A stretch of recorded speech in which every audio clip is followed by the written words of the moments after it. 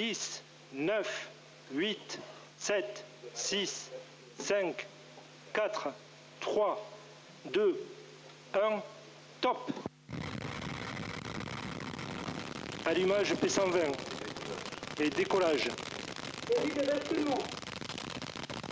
The very first Vega-C on her inaugural flight, clearing the mast, like you said, in a blink of an eye. Trajectoire nominale. Just see it through the cloud. Oh, it's a technology high on the leading edge of life there. Pilotage calme. It was going to be quick, Dante, and you are not joking. It's like George Russell in a racing car. Trajectoire nominale. From the beach in Kourou, yes, look at it how fast it is.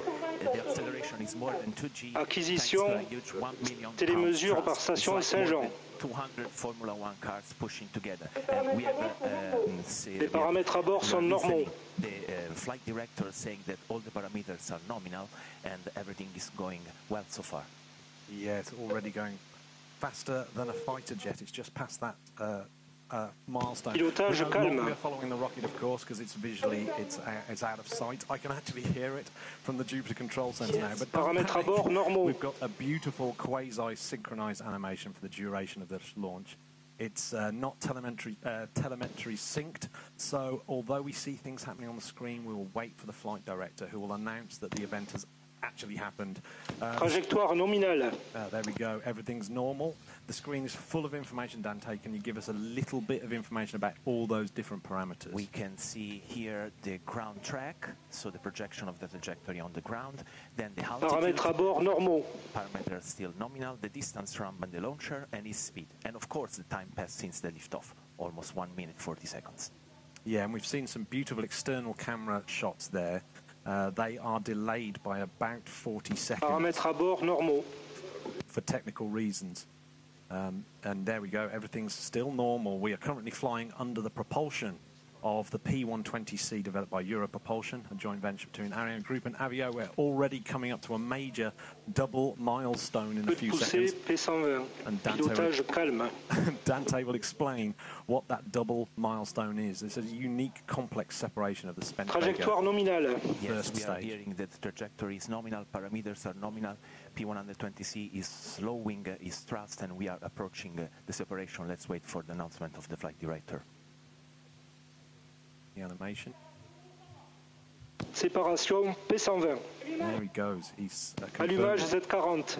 And it's ignited. Yeah, this is already a very major milestone of this flight, because we had the in-flight qualification, so demonstration that we fulfill all the objectives and requirements for this first stage that can be considered qualified for future Vega-C missions and flight proven to be used as strap-on booster for the upcoming Ariane 6.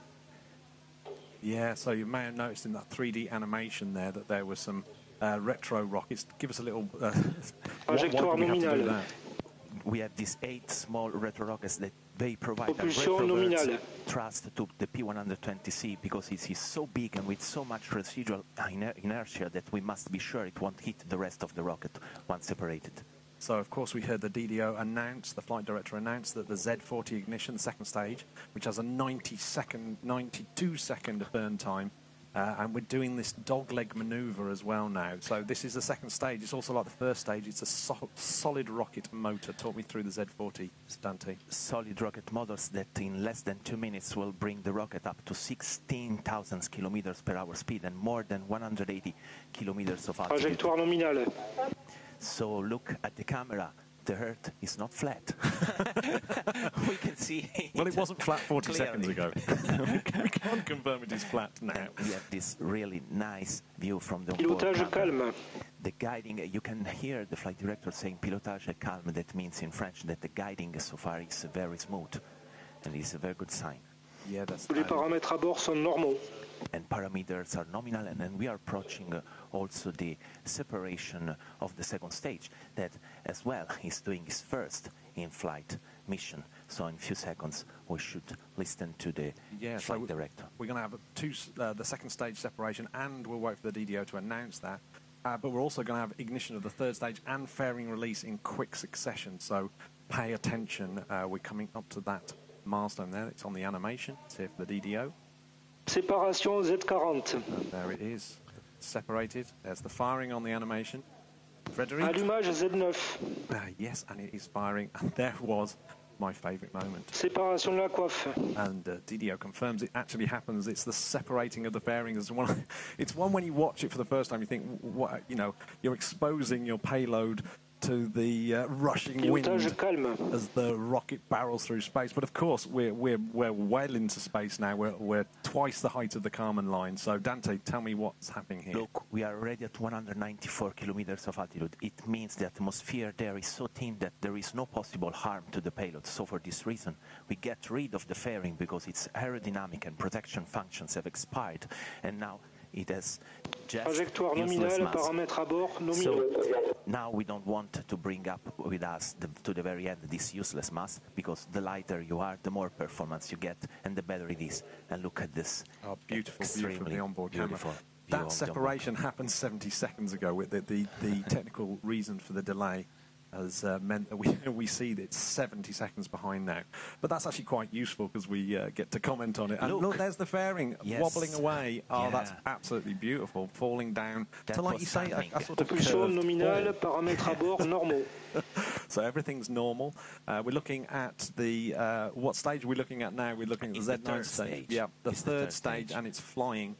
On the animation, talk us through this particular flight, because we're going to see a maneuver any second now that's quite interesting. Yes, you have seen now, since the separations of the first and second stage, they fall back into the Trajectoire ocean. nominale. While for the Z9, we are already at 240, we will reach almost 300 kilometers of altitude, and it will continue in a ballistic trajectory going on. So we have to manage carefully with this maneuver we are seeing in the animation. It is called the neutral axis maneuver, and this way we can manage properly the fall pousser down Z9. point of this third stage that will happen in the Polar Sea. Yeah. Pilotage calme. And still everything's fine. The telemetry on the screen and the animation represent the exact rocket maneuver, so we can see it's absolutely normal following that green track. So we'll always hear the confirmation from the flight director that things are happening, but the animation seems to be just before Paramètres à bord normaux. and everything is still normal. That third stage is almost spent now. It's how's it different? It's no different from the other two stages, is it? No, it's just smaller, but it brings the most difference in terms of gaining speed. Séparation Z9. There we go. The Z9 has separated. Confirmation. It will safely fall near the pole, and this is Vega's first time around the globe, and unfortunately last as well. So let's talk about ground stations, actually, Dante. We'll be losing the satellite to a blind spot in the ground station coverage in about 1 minute 30 seconds, I believe, and that's going to be for about 5 minutes. So what exactly does it mean to lose ground stations? Orbite atteinte après extinction Z9 nominale. Oh, well, let's soak in that view I of the was blue marble listening here. I was listening for the flight director saying that still everything is nominal. So the rocket is guided autonomously by its own board computer. That is good. Oh, No there one it goes. with the joystick piloting it. in real time. Just watching the that separation of the stage falling this down. is amazing. Yeah. Awesome. Still, it is still not flat. Yeah, but what we have to absolutely need to do is to constantly know where it is, the launcher, and how it is doing.